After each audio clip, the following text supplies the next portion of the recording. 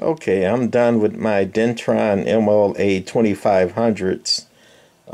Picked up at Dayton Hamvention last year.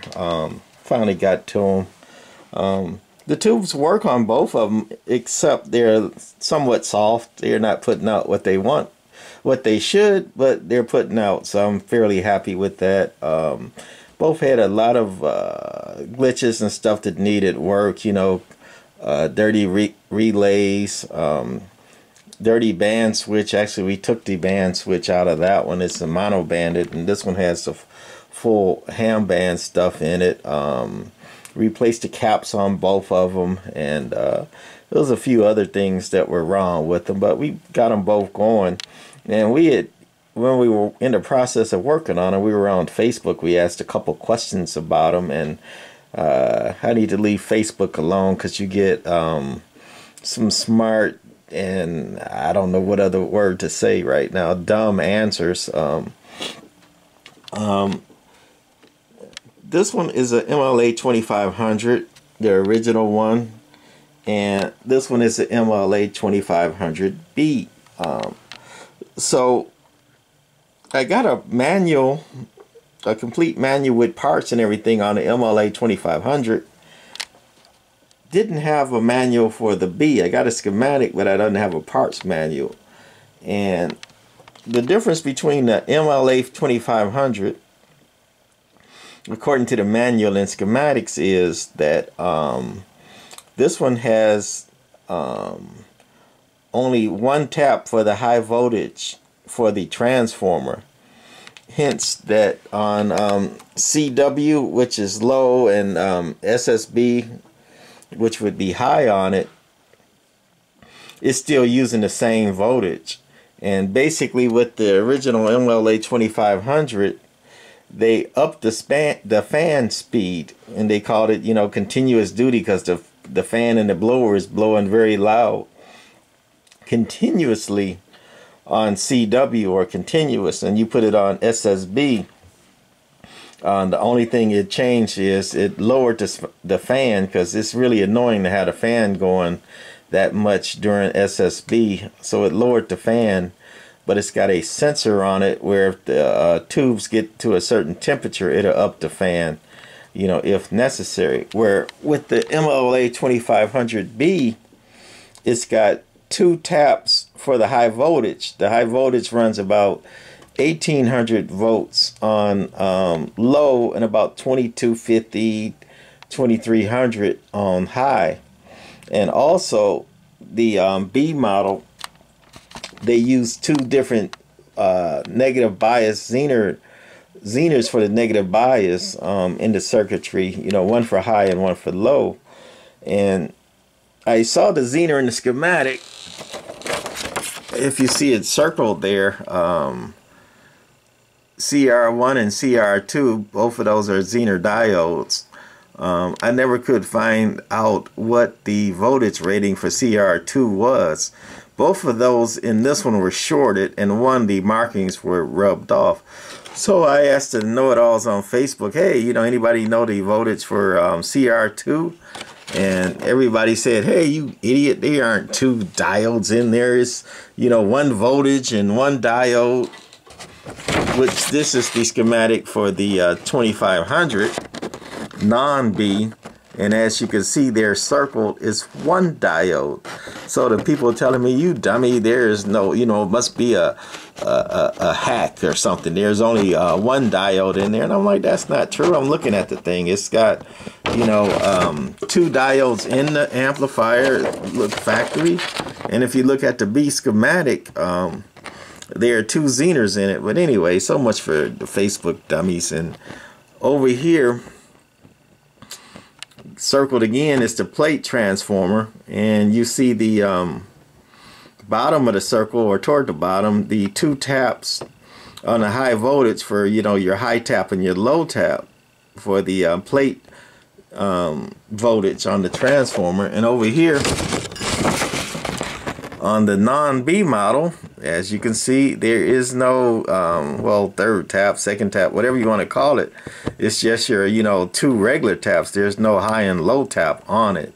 So People were referencing, you know, this one with the single taps and the single diode, you know, when I was asking them about this one, and I specifically said that hey, the B model I'm working on here has the 2 diodes and the 2 taps, and they're like, you don't know what you're talking about. So anyway, there it is in the schematic. So I don't know, who am I? So that's the major differences between the B. This one has 2 taps, high and low. It'll start out at 18 and on low, and 2300 on high. But one of the crazy things I found out about this one, it doesn't match the schematic totally either. This one does have the transformer with the 2 taps on it for high and low, and it does change the voltages on CW and high, which would be SSB, just like this one was, even though it has 1 diode. So I guess, you know, Dentron, like some other companies, just kind of, you know, change production runs, and, you know, it doesn't quite match the schematic. You know, this one matches the schematic of the B, but this one is like half 2500 non-B and half B on it. And then this one I left all the band switch and ham band stuffs in it. And this one has been mono banded, but we're going to do this one later because this one is not hooked up. This one is. So we're going to turn it on. And if you notice the plate voltmeter, right now it's about 1600 volts on this thing, right? And it's got a time delay in it that it makes sure that the tubes are warmed up before the ready light comes on, and it won't let you key it down. So that's one thing to save these tubes, and these tubes are very expensive in these, almost unobtainiums. I think they're 8875s in them.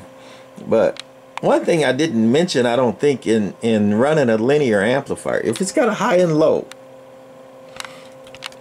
and it changes the voltage like this one and that one, when you turn it on, make sure it's on low, on the low tap, because that's like a poor man's way of self-start.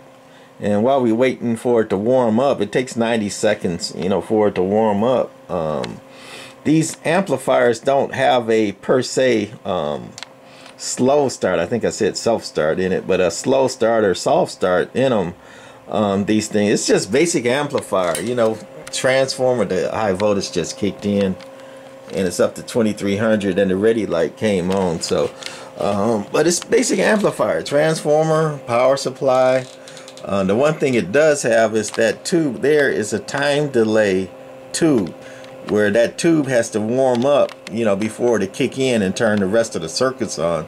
So it does have that, and the way they use it is like a poor man's soft start, because it automatically kicks it on the low side, even though it's on high side right now. But, you know, as I showed earlier, when you turn it on, before it's warmed up, it was on the low tap, and it was, you know, kicking out about 1800 volts. So that's a poor man's soft start. It's not the greatest soft start in the world to do that, but it does, you know, limit some of the surge or some of the voltage coming in, being on the low tap. So if you're running an amp and it's got high low, when you turn it on, especially if it doesn't have soft start in it, but I would say recommend, even if it does, start it up on low, you know, wait for everything to warm up and get good, and then, you know, switch it to high. That's better for the amplifier, lasts longer that way, less surges going on. So anyway, that's what these things run on, about 2300 volts, give or take, on high. Yeah, let's go back to low. That voltage is slowly draining down. It'll go back down to about 1800 on it. And the schematics for the 2500 show that it's supposed to be just 1 tap on this one. And if you watch some videos of some other ones with the 2500, you hear the fan running really loud on low, because, you know, that's the difference. But this is, you know, doesn't match either of the schematics on this one. So we're going to key down this one, because we didn't want to make it too long. We're running that JB76 dialed down to about 50 watts. This going into, I'm dead keen about 10, swinging to 50, so we're not kicking it hard at all. I want to savor this guy with the tubes and all that. And we're on the 2000 watt scale, and we're just gonna do the driver right now. We're not keying the amplifier, just to show what the JB76 is doing. Hello, hello, hello.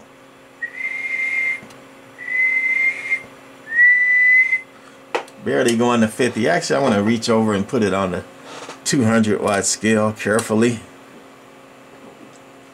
Again, just the driver. Dead keen about 8. Audio, audio, audio.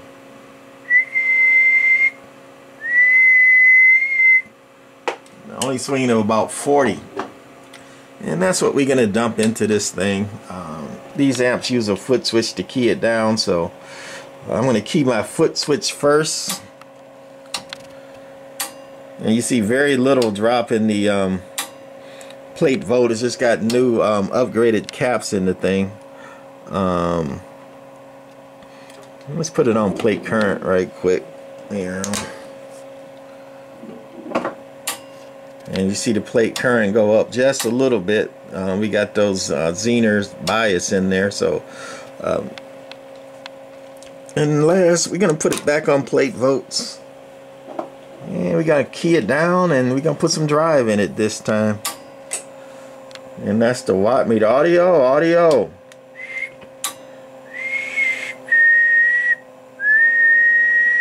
Only showed about 230 on that watt meter, but that's because that watt meter ain't gonna show you a lot of swing with that, you know, average reading meter. Here we got this meter on RMS, you know, calibrated to a bird, and we're dead keen 100. Audio.